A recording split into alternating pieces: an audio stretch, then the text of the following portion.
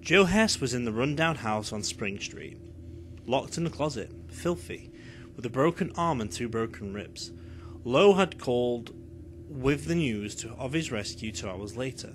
Claire tried to be happy, but the crash that had started for her before she left Mernins just kept driving her down.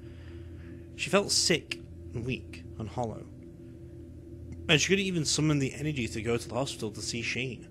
Michael told Eve that she was sick, which wasn't much of a lie. Claire stayed in bed, shivering, wrapped in layers of blankets.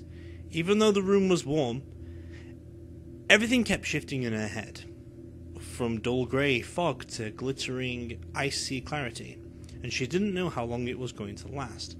She developed a knife-sharp headache sometime during the night, and by the time she finally slept, it was nearly morning. Her cell phone rang at 2 p.m. on Sunday.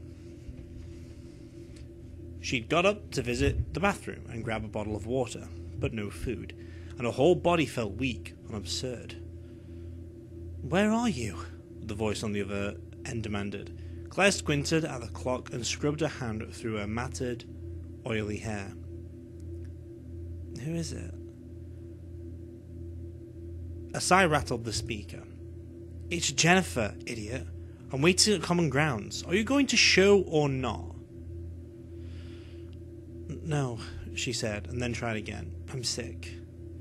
"Look, I don't care if you're dying. I've got a midterm tomorrow for half my grade. Get your ass down here now!" Jennifer hung up. Claire threw the phone down on the nightstand with a clatter and sat, or fell, onto the bed. "I can't. I just want to sleep. That's all." Someone rapped gently on the door, and then it creaked open. Eve was standing there with a cracked, much abused plastic tray in her hands. On it was a frosty glass of Coke, still fizzing, a sandwich, and a cookie, and a red rose. "Eat," she said, and slid the tray onto Claire's lap. "Man, that's one hell of a hangover." "Hangover?" Claire looked at her oddly and sipped the Coke. It went down sweet and cool, and that helped. "I'm not hungover." Eve just shook her head. "Been there, CB. Trust me on this. Eat, shower, you'll feel better." Claire nodded. She did feel a spark of hunger, distant as it was, and managed to take 2 bites of the sandwich before weariness overtook her again. She tried the cookie in between. The shower felt like heaven, and Eve was right about that too. When she finally got dressed and finished half the sandwich, she felt almost alive. Her cell phone rang again. Jennifer. Claire didn't even let her get started yelling and threatening. 10 minutes, she said, and hung up. She didn't want to go, but staying in bed didn't seem to be doing much for her. She took the tray downstairs, washed up, and grabbed the backpack on the way out. "Where the hell do you think you're going?" Michael. He was standing in the hallway, blocking the door, looking like he was guarding the gates of heaven itself. His hands looked raw and pink, still healing from the burns. She thought about that, about how important his hands were to him, because of the music, and felt a sharp stab of guilt. "I'm meeting Jennifer at Common Grounds," she said. "Tutoring. For money." "Well, you're not walking, and I can't take you until dark." "I can," Eve offered. She joined Claire in the hall. "I need to go into work anyway. Kim didn't show again. They called a little while ago. Hey, overtime pay.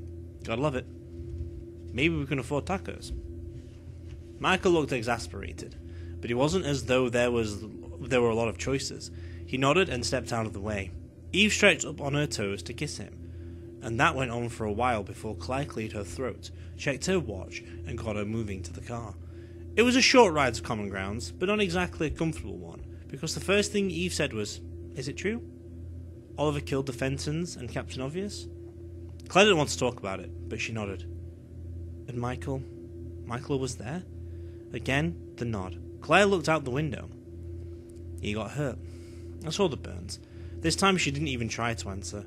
Eve let the silence stretch for a few seconds and then said, "Don't shut me out, Claire. The 4 of us, we're all we've got. Except that what Claire had couldn't be shared. Not with Michael, not with Eve, and certainly not Shane. She was alone, carrying an ugly weight of knowledge she didn't want and couldn't use.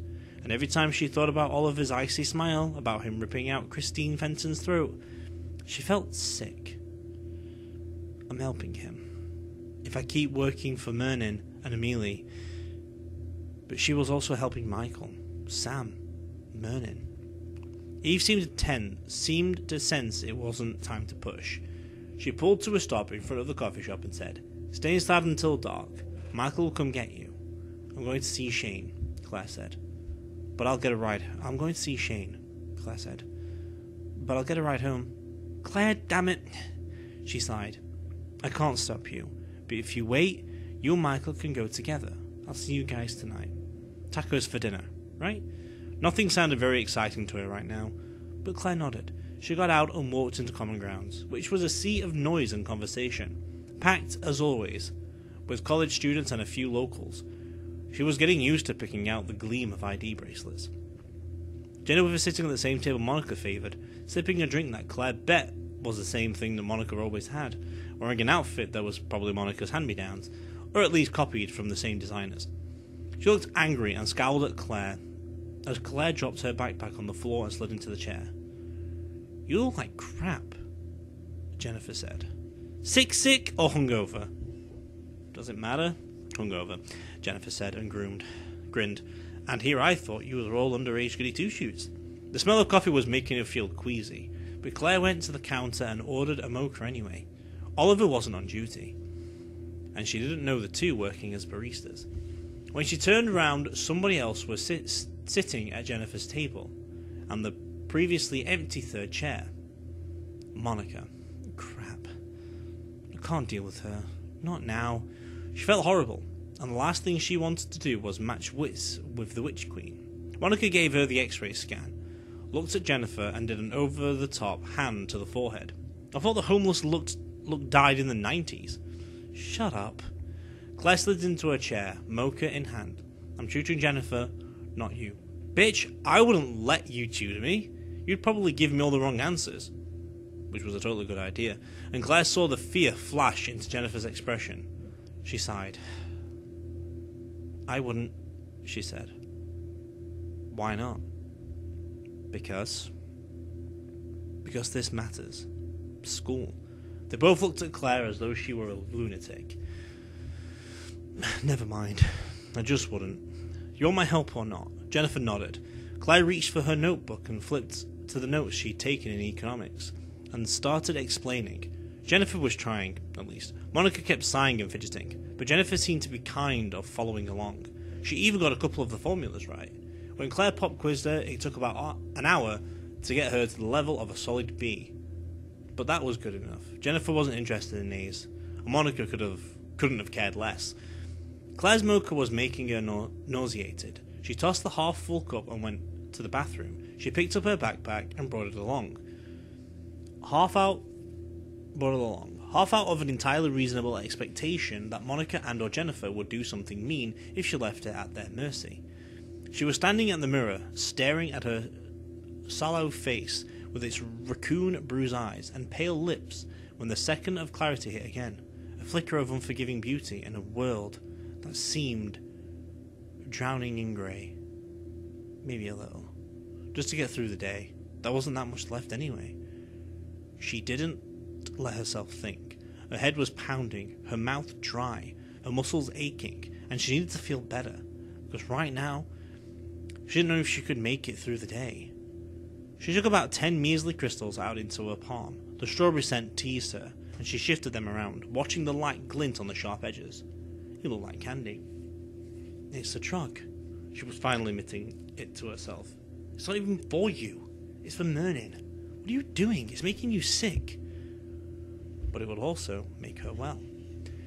She was in the process of dumping the crystals in her mouth when Monica shoved open the bathroom door. Claire swallowed and choked and quickly wiped a hand on her pants. She knew she looked guilty. Monica, who'd been heading for the stall, stopped and looked at her. "What was that?" Monica asked. "What was what?" Wrong answer. Claire knew it as soon as she said it. Why not? Aspirin for my hangover? Or breath mints? She was a terrible liar. She couldn't help but drag in a shocked breath as the crystals raced their chemical message through her nerve endings. Ice in every vein, and the whole world turned sharp and bright, and for the moment, painless. And Monica was way too savvy. She looked at the hand Claire was convulsively rubbing against her blue jeans, then gave her the X-ray stare again, and slowly smiled. Man, that must be some good stuff. Your pupils just dilated like crazy. Monica edged up next to her and checked her makeup. Where'd you get it? Claire said nothing. She reached for the shaker, which was sitting on the edge of the sink, but Monica got there first. She looked it over and shook a crystal out in her hand. Cool! What is it? Nothing. It's not for you. Monica pulled the shaker back when she reached for it. Oh, I think it is. Especially if you want it so bad. Claire didn't think. She just acted. Her brain worked so fast that she moved in a blur, slamming Monica back against the wall, then twisting the silver can out of her hand. Monica didn't even have time to yell. Monica straightened her clothes and tossed back her hair. There was a crazed light in her eyes, and a glow in her cheeks. She liked this. Oh, you stupid bitch, Monica breathed. That was such a bad idea. So it makes you faster, and I better get something from the vamps. That makes it mine. No, Claire said. She screwed up. She knew that, but talking was only going to make it worse. She put the shaker in her backpack and zipped it up, shouldered her load, and turned to go. Her hand was on the doorknob when Monica said, Shane's still in ICU. There was something about the way she said it. Claire turned slowly to face her. That means he's not out of the woods yet. Funny thing, people can have all kinds of setbacks.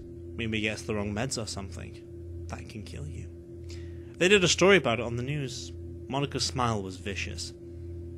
I'd hate to see that happen. Claire felt the wildest, coldest impulse that had ever come over her.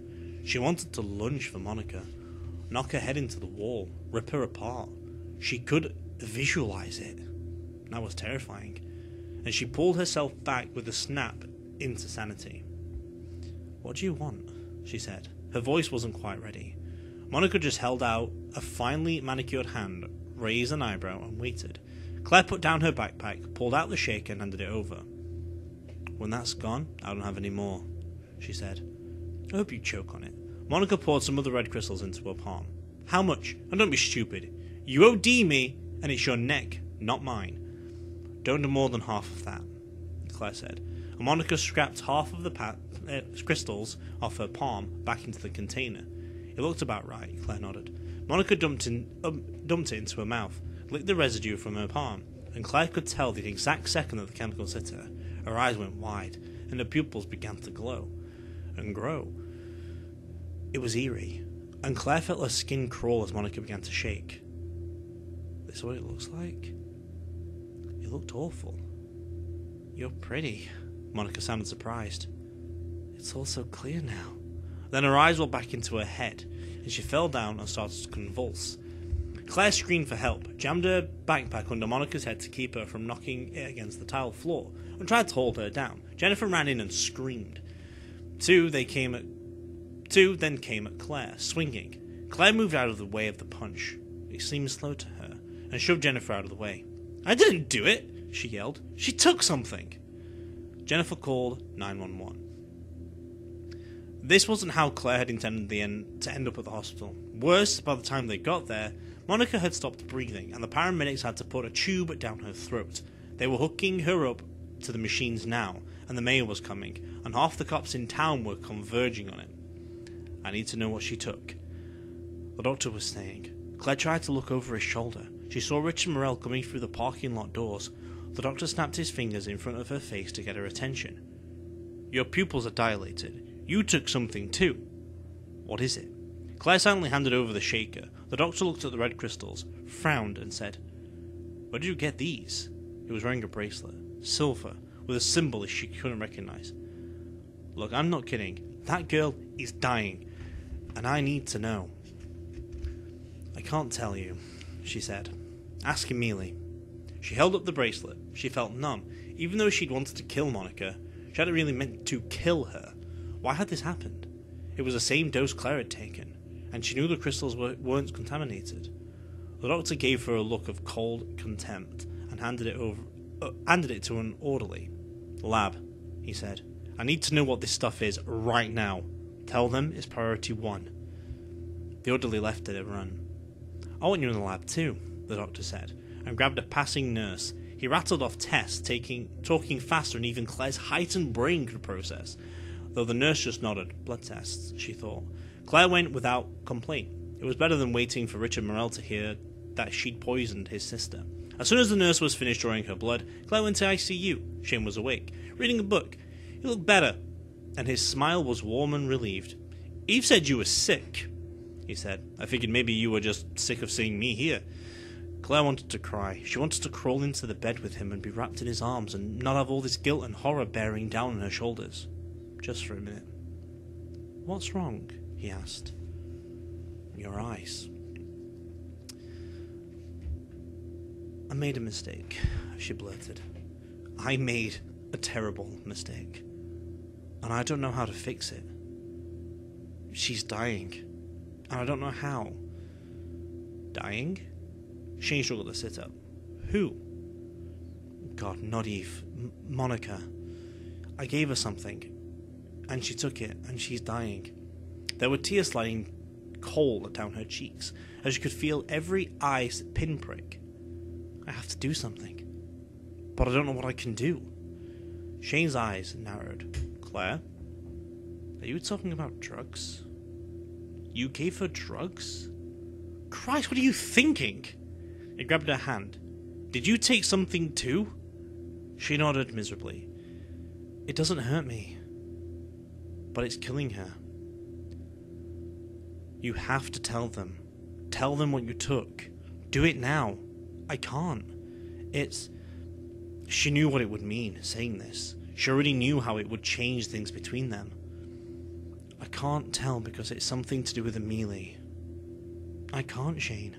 His hand tightened, then released. He let go and looked away. "You're going to let a human die because Amelie told you not to say anything? Not even Monica ranks that low. If you don't do something..." He paused and took in a long, slow breath. His voice wasn't quite ready when he went on. "If you don't do something, then that means that you put the vampires first. And I can't deal with that, Claire. I'm sorry, but I can't." She knew that. Tears continued to burn in her eyes, but she didn't try to talk him out of it. He was right. She was wrong. And she had to find a way out of this. She had to. Enough people were dying in Morganville, and some of them had died because of her. The notes. The notes are left at Mernin's. Those could tell the doctor exactly what the crystals were, and how to counteract them. She could start reconstructing them now, since her brain was still worked at a high speed. But she could already feel things starting to fade at the edges. "Shane?" she said. He didn't look at her. "I love you." She wasn't going to say it, but she knew that she might not come back, ever. As if he knew that, he grabbed her and squeezed her. When he did finally look at her and said, "I can't tell them anything, but I think I can help her, and I'm going to." His brown eyes were tired and anxious, and understood way too much. "You're going to do something crazy." "Well," she said, "not as crazy as what you do, but yeah." She kissed him, and it felt terrifyingly good, the perfect way his lips fit to hers, the way time seemed to stop when they touched. "I'll see you," she whispered, and stroked her fingers down his cheek, and then she escaped before he could try to talk her out of it. "Wait!" he called after her. She didn't. Claire left the hospital at a run, moving faster than anyone could react to stop her, and headed for the last place on Earth she wanted to go. It was deathly silent inside Mernin's lab. Claire came down the steps very slowly, very carefully, listening for any hint of his presence. All the lights were burning, oil lamps flickering, and a couple of Bunsen burners hissed under bubbling flasks. The whole place smelt of strawberry and rot, and it felt strangely cold. If I hurry, Mernin had a bedroom somewhere down here, right? Maybe he was asleep, or reading, or doing something normal. And maybe he's not. Claire picked her way across the room, moving very slowly and taking care not to tip over any of the leaning books, or crunch on any broken glass. At the back of the lab she saw that the tray where she'd put out the red crystals for drying was empty. There was no sign of the crystals themselves, but the notebooks were stacked neatly in one corner. As she picked them up, Mernin's voice came from right behind her shoulder. She felt his breath cool on the back of her neck. Those who don't belong to you. She whirled, backed up, and overturned a stack of books that slithered into another, like stacks of dominoes crashing. Now look what you've done, Mernin said. He seemed very quiet, but there was something wrong in his eyes. Badly wrong. Claire backed up, glancing behind her to be sure the way was clear. In that instant, Mernin was on her, shoved the notebooks between them, and his claws tore into them, shredding them. No! Mernin, no! She threw him off, mainly because his knees slipped on fallen books, and she scrambled away, panting. Somehow, she remembered to hold on to the damaged notebooks. Mernin snarled and tried to follow, but the debris made for uncertain footing and his jump went wrong. He crashed into a bookcase, and it toppled over on him, raining volumes. Claire tried to get to the stairs, but there was no way she was going to make it. He was already flanking her, angling to cut her off from any hope of rescue or escape. She was going to die. And Monica would die too. And so would Mernin, because he was too far gone now. She hadn't seen any flicker of recognition left, not even for an instant. She backed up, and her shoulders hit the hard stone wall. She slid, trying to put herself in a corner, but there was a leaning bookcase in the way. When she fell against it, it slid sideways, revealing the door that Mernin had showed her before. The heart-shaped lock was hanging open. Unlocked. Claire gasped and grabbed it, ripped it away, and swung open the door. She felt Mernin's claws catch in her hair, but she pulled free and fell forward into the dark. No, they showed me my house. It led to the living room. It didn't now. Mernin had changed the destination, and this was no place she recognized at all. It was dark, damp, and it smelled like a combination of sewer and garbage dump. She blinked, and her eyes adjusted much more quickly to the darkness that they should have. The crystals still doing their job. She was feeling an ache in her extremities now, working its way in. Once it reached her core, she'd be into withdrawal again. She had no idea how bad it would be this time, but she couldn't afford to wait. Claire whirled, and the doorway was still there, right where it had been. Mernin was framed in it, staring at her. She couldn't go that way. She had to find another path. Claire ran into the dark. There was just enough light filtering in from very narrow, very tall windows that as her eyes adjusted, she realized she was inside a prison. A filthy, horrible prison with very little light, and some of the cells were full. It took her a while to realize it, because they were all so quiet, pale, quiet things, one to a cell, that flashed to the bars like ghosts as she ran past, that changed the farther she went. A sound went up, a whisper of thirst, rising to a howl. She heard metal rattling. They were trying to get out. Claire was gasping, and she was getting tired, and Mernin was behind her. This is where she keeps them, the ones who can't be fixed. It was where all the vampires would end up, one after another, left to die in the dark, alone, trapped and starving. Immediately let that happen. It got quiet suddenly, and that was worse than the howling and rattling. Claire glanced over her shoulder and saw that Mernin was slowing down, then stopping. There was only the sound of her feet hitting the stone floor, until she skidded to a stop too. Claire, Mernin whispered. What are you doing here? He sounded confused, but at least he knew her name. He fumbled at his pockets, found some kind of small silver box and opened it. Red crystals spilled out into his palm. Mounted up and choking and retching, he forced them into his mouth. The effects sent him staggering. He braced himself with one shoulder against the wall of the hallway and moaned. It sounded like it hurt a lot. Not much time, he said. His voice was barely there at all, but in the cold silence she heard every word. The notebooks? You need them? I made a mistake. Somebody else took the crystals. I need to give them to the doctors. Someone else took the crystals? Yes. Most die, he said, as if it didn't matter. Maybe you can find a way from what I wrote. I don't know. I never tried. That meant that when he'd given her the crystals that first time, he hadn't even known if they would kill her. God. And she thought he actually cared. He sounded very tired. You understand how to use the doors now? No.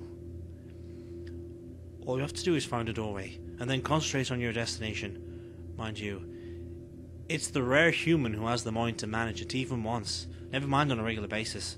And the doors have a subtle go-away to anyone not invited to use them.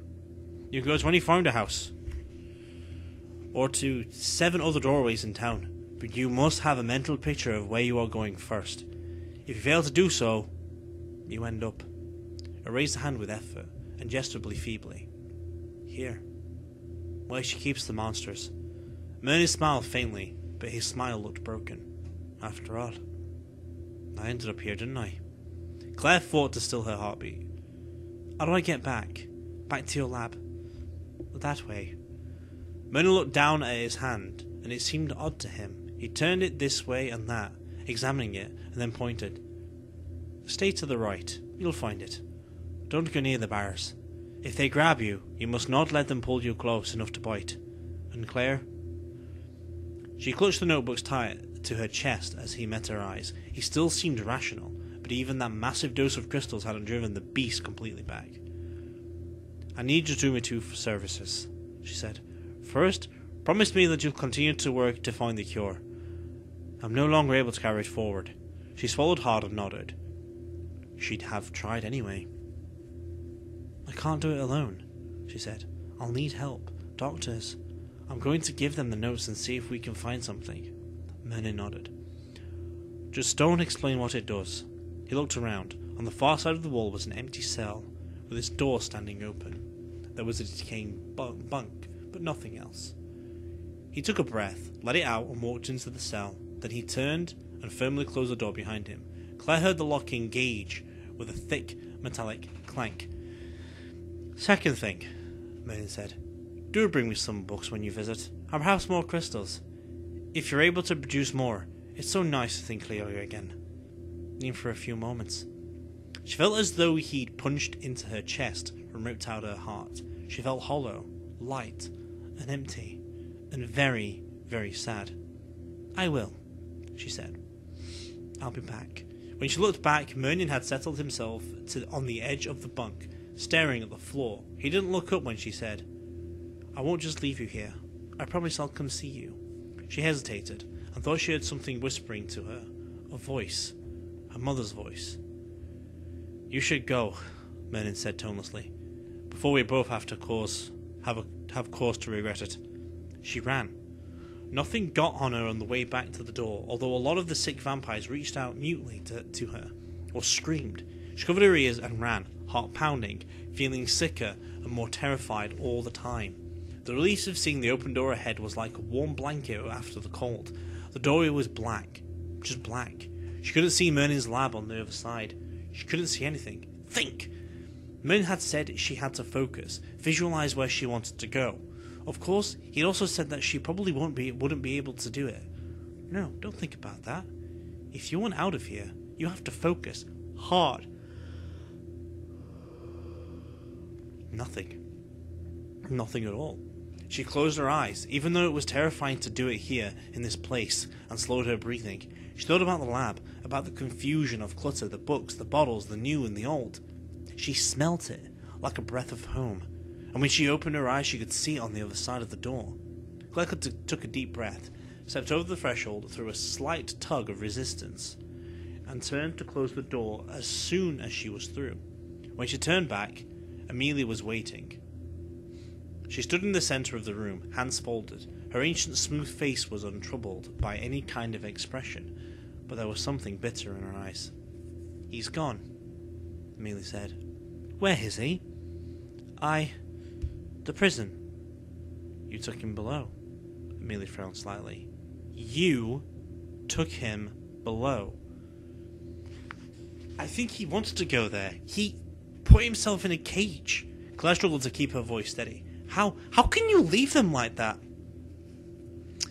I have no choice. It would never occur to Amelia to explain, of course, and it would probably get Claire nowhere to demand it. If he truly is lost, then it's over. The experiment is ended, and there is no cure, no way to save my people. sat down in one of the threadbare armchairs, shoving books out of the way as she did. It was the first ungraceful thing Claire had ever seen her do. I never thought we would fail. Claire came to a step or two closer. I have the notebooks, she said, and Merlin must have left more stuff here I can read. You haven't failed yet. Amelia shook her head, and a wisp of hair broke free from the coronet. It made her look young and very fragile. I must have someone trusted to maintain the machines, or it will all fail anyway. And only Merlin could do that. I had hoped that you, but he had told me only a vampire could, and there is no one else. Sam? Not old enough, and nowhere near powerful enough. It would have to be someone near my own age, and that would mean... Amelia looked at her sharply. I can't give such power to my enemy. Claire didn't like the thought either. What else can you do? End it. Amelia's voice was so soft, Claire barely understood the words. Let it all go. Destroy it. You mean, let everybody go? Amelia's gaze locked with hers and held. No, she said. This is not what I mean at all. Claire shuddered. Then, why not let Oliver in? You've been fighting so hard to keep him out. Why not try this first? What do you really have to lose? Amelia's pale eyebrows slowly rose. Nothing. And everything, of course. You should fear that we would succeed, Claire. Because if we do, if the vampire race is not doomed to die, where does that leave you? An interesting question for another day, perhaps. She nodded at the notebooks in Claire's hands. If you intend to save the Morel girl, you should hurry, she said. Use the portal. I will send you directly to the hospital. There was a portal to the hospital? Claire blinked and looked back at the closed and locked door. Are you sure it won't open to below? Amelia shook her head. I have no intention it should. If you do not, then it will do as we say. Murdy could only make the doorway work to below, never back here. So only you and I have such abilities for now. Claire thought about something with a sickening wrench. Are you sure? What do you mean? Amelia looked up, slowly, her eyes fierce and bright. A rush of images flitted through Claire's mind. Oliver grabbing her in her own house, the dead girl in the basement, Jason appearing and disappearing from Monica's party, and reappearing in common grounds. Oh no. Can you tell? Claire asked. If somebody's using the portal? Merlin could, I suspect, but I cannot. Why? Amelia stood up, and this time the frown was definite. What do you know? I think you've got a traitor, Claire said. Somebody showed Oliver, and Oliver showed Jason, and Captain Obvious and his friends probably knew too. Jason must have shown them. Impossible. Amelia interrupted with a flash of impatience. My people are beyond suspicion. Then how did Jason bring a dead girl into Michael's house without permission? Because you can't. Because you said he'd have to be invited in, and he wasn't. Amelia froze, and her eyes went cold and flat. I see, she said, and then whirled towards the small door that led into the narrow, overstuffed library, and the door that Claire had once used to come in from the university. You seem to be proven right. Someone's coming in. Go. Take the doorway. Hurry! Claire opened the door. Beyond it, air rippled and shifted. Her living room, a stranger's house, a quiet white room with a stained glass window. Now! Amelia said sharply. That's the hospital. Claire stepped through. As she looked back, she saw Oliver walk into Merlin's lab, look around, and focus on Amelia. Jason was right behind him, grinning, clearly Oliver's new pet. Or maybe Oliver's pet all along. Interesting, Oliver said, and then turned his head to look at the open doorway and Claire. And unexpected. She slammed the door between them, heart pounding, and it vanished on her side. That didn't mean it couldn't reappear, but at least she was safe for the moment. She didn't think Amelia would let Oliver follow her. She hoped. She flipped pages in the notebooks. Merlin had clawed them, but only the last one, and the only one, At the back, the rest were intact. She left the white room and found that she was standing in the hospital's non-dimensional chapel. More of a meditation room than anything else. It was empty, except for one person kneeling near the front. Jennifer. She scrambled to her feet when she saw Claire and blurted, "What are you doing here?" Her eyes were red, and she sniffed and wiped angrily at her eyes, smearing mascara and ruining what was left of her makeup. She had freckles. Claire had never known that. "Saving your friend," Claire said. "I hope." It took 3 days for the lab to work out a counteragent, but once they did, Monica came off the ventilator within hours. Or so Claire heard from Richard Morrell, who dropped by on Wednesday night. As the four of them, Shane being finally released from the hospital, were sitting down to dinner. "I'm glad she's going to be okay," Claire said. "Richard, I'm sorry, if I'd known." "You're lucky that the staff didn't fry you too," he said, but without any real heat. "Look, my sister isn't the best person I've ever met, but I love her. Thanks for helping." Claire nodded. Michael was nearby, seeming to be just lounging, but she knew, ready to step in if Richard went postal. Not that Richard would. So far, he was the best adjusted Morrell she'd met. "Don't come by the hospital," Richard continued. "I'm trying to convince her you weren't out to kill her. If you show up, I may not be able to keep a lid on things. As it is." He shifted uncomfortably and looked away. "Just watch your back, Claire."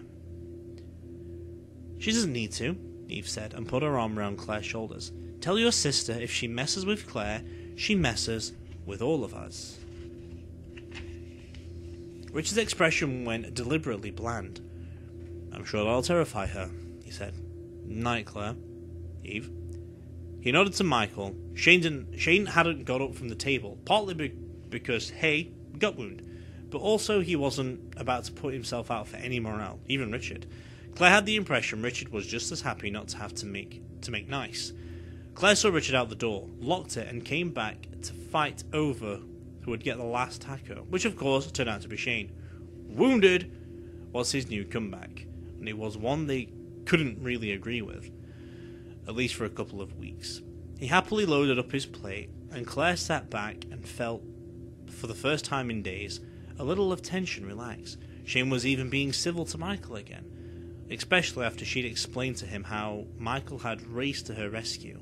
That mattered to Shane, in ways that other things didn't. When the knock came to the front door, the four of them froze, and Michael sighed. Right. My turn to play doorman, I guess. Claire nabbed some meat off Shane's plate. He pretend stabbed her hand, and ended up licking Claire's fingers for her, one at a time. Okay, that's either gross or hot. But I'm thinking gross, so quit it, Eve said. If you're going to be licking each other, get a room. Good idea, Shane whispered. Wounded? Claire shot back mockingly. And anyway, I thought you wanted to play it safe. Dude, I live in Morganville. How exactly is that playing it safe? Michael came back down the hall with a very odd expression. Claire, he said, I think you should come. She pushed away from the table and went after him. He opened the door and stepped aside. Her parents were standing on the step. Mom!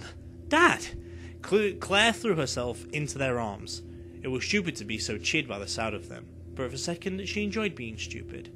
Through and through. And then with dread, hit her, and she backed up and said, What are you doing here? Please say you're dropping something off, please. Her mother, dressed in pressed blue jeans and a starched blue work shirt and a Coldwater Creek jacket, even in the heat of summer, looked taken aback. We wanted to surprise you, she said. Isn't that all right, Claire? You are only 16. Nearly 17, Claire sighed under her breath. And really, we ought to be able to come see you when we want to be sure you're safe and happy. Claire's mum gave Michael a distracted, nervous smile. Alright then, I'll tell you the truth. We've been worried about you, honey. First you had that trouble in the dorm, then you were attacked, and ended up in the hospital, and someone told us about the party. What?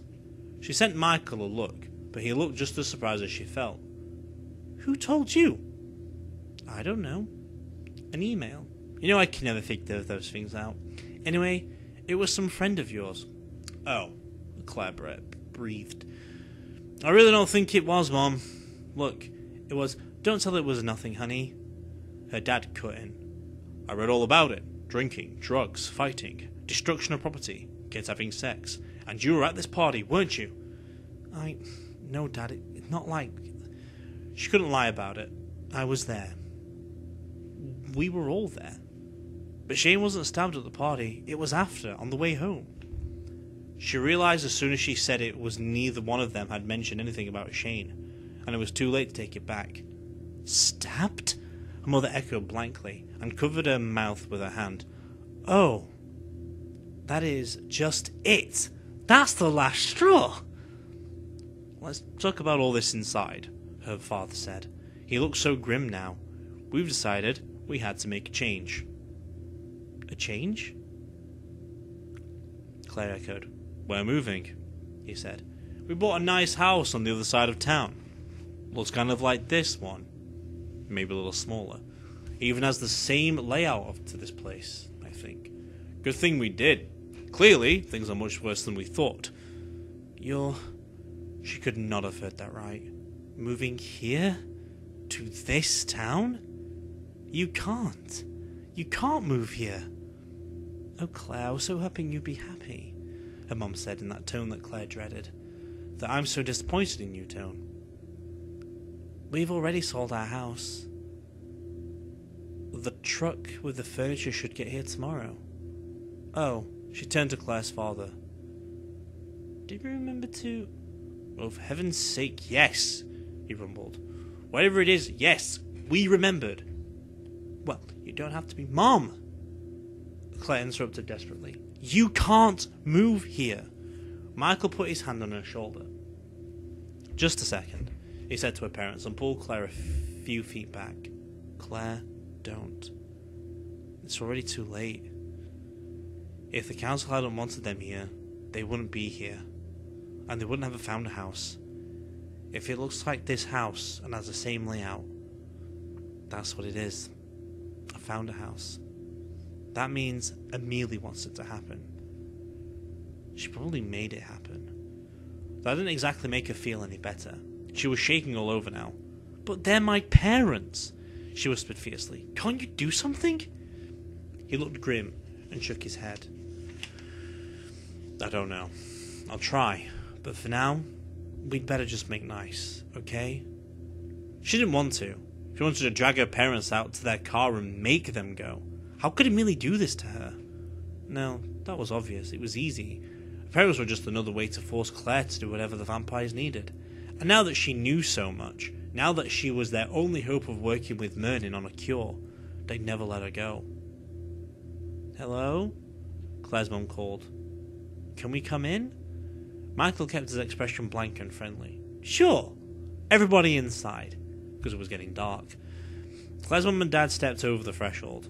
As Michael started to swing the door shut, a third person stopped the door from closing with an open hand and stepped through. Claire had no idea who he was. She'd never seen him before, and she was sure she'd have remembered. He had thick grey hair, a big grey moustache, and huge green eyes, behind thick 50s style eyeglasses. Michael froze, and Claire knew instantly that something was very, very wrong. Oh, Claire's mother said, as if she forgot all about him. This is Mr. Bishop. We met him on our way into town. His car was broken down. Mr. Bishop smiled and tipped an invisible hat. Thank you for the kind invitation to enter your home, he said. His voice was incredibly deep and smooth, with an inflection that sounded like Russian. And although I really did this with a quiet one, because he was a vampire. Claire backed slowly away. Michael looked like he couldn't move at all as Bishop walked into the house. I don't want to upset your nice family, the Bishop said in a lower tone, focusing on Claire. But if Amelie isn't here to talk to me in half an hour, I kill everyone breathing in this house. Claire involuntarily looked after her parents, but they were already moving down the hall. they hadn't heard.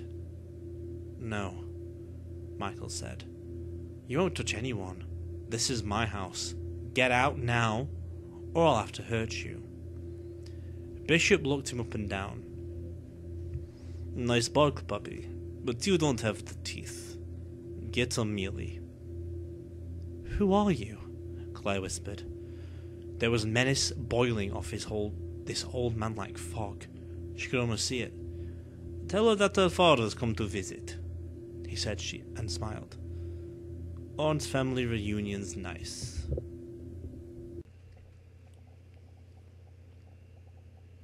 Hello everyone, thank you for listening to the audio file or audio reading I've done of a Rachel Kane book. I'm putting this in there, so if you want to skip past this bit and move on to the next video, that's fine by me. This is just like a cancer plug, because I want to do this, as well as also I have to do this, because the thing you've just listened to is illegal for me to do without having a charity case behind it, which I don't want it to be like a situation like, oh, I'm only doing this for the sake of cancer, which I'm actually doing this for the sake of cancer, but I did cancel this series a long time ago. It came to my recent attention that I should redo this in a better format, and I feel like now is a perfect opportunity to actually restart this in the worst possible way. Back in 1st of November, back in 2020, Rachel Kane sadly passed away to a rare bone cancer called sarcoma. Now, in the description below is going to be a link that you can. It's going to be a link so you can support the research into helping people survive and defeat sarcoma bone cancer and soft tissue cancer cells and all that stuff. So that's just going to be in the description right there down below. It is in pounds for those American ones, but obviously PayPal and all the research still goes to the same thing, because once it's been cured, once they found a cure for it or found an easier solution for it and stuff like that, it does get sent around all around the world, because everyone works on the same thing all over the world. It's just that this charity is based in UK. I live in the UK, so it still goes to the same goal to beat sarcoma for a long time, and I feel like this is the best opportunity to work with it for any Rachel Kane books that we do during the Morganville series or any future series that we do. Obviously, this is even going to be in the future series if we do them. So any book that we do by Rachel Kane is going to have this at the end, just to plug a little bit of a cancer support for people with sarcoma, because it is a rare cancer, and there is not a very good survival rate. So just putting that in there to help people or to support the issues that are out there, because I'm not going to get any money from these videos at all, even in like the present one. I'm not getting any money of this recording, or in the future, if possibly I do. But this is not what I'm about. This is all about for what Rachel Kane succumbed to in the end. So hopefully that as a team together we can beat sarcoma and end one of the cancers that are killing people, because no one likes that. But anyway, have a good day.